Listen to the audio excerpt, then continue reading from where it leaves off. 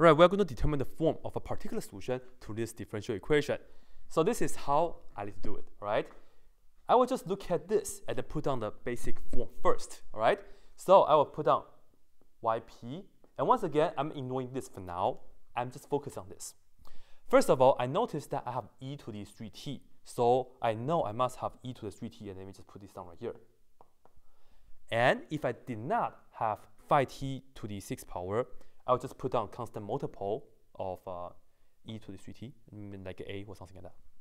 But I do have the 5t to the 6th power, and this is being multiplying with that, right? So I'm just going to multiply. This is 6 degrees, so I need to have a long enough space, right?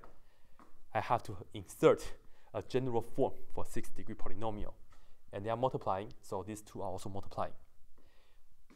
All right, so now, let's see. I will just, a t to the 6th power plus b t to the 5th power plus c t to the 4th power plus d t to the 3rd power plus e t squared plus f t to the 1st power, and then plus g, and this one here has no t, all right? A 6-degree polynomial in the general form. All right, so this is my setup for now. And you have to be sure that yp, okay, all this term right here have to be linearly independent than yh. So you have to find out what yh looks like.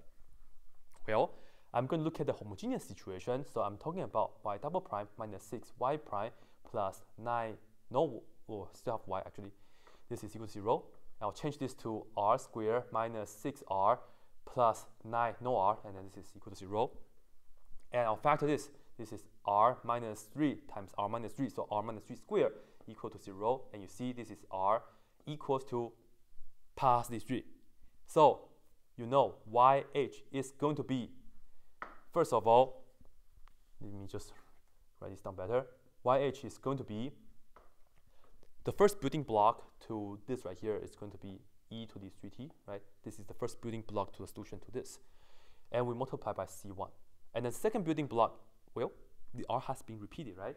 You put down e to the 3t, and you multiply by t right here. And this is a second building block to this solution, so you multiply by c2, and then you add them out together. That's the yh. All right, now here's the deal. You see, g is just a constant, and you know you have to distribute, so g times e to the 3t. This right here match with that, right? So that's no good. And the way to fix that situation, it's not bad because we can just multiply by t right here. That's okay, okay? So t times g is gt times e to the 3t. That will fix that situation. But gt e to the 3t match with this, so that's not good. Well, to fix that, I just have to multiply by another t, okay? So you have to be sure you multiply t as many times as you need to. In this case, we are multiplying by t squared throughout this right here, all right? At the end, I will just write this down legitimately, t squared times all that. And here we go. We will have a t to the 8th power, and then plus b t to the 7th, plus c t to the 6th, because I'm multiplying by 2 of them, right? And then plus dt to the 5 plus et to the 6 plus 4. This is 4.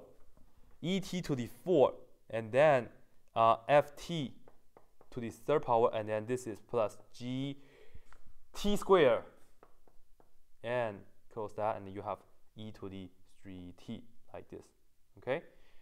So as long as you keep track all this, that'll be great. And yeah, pretty fun, huh?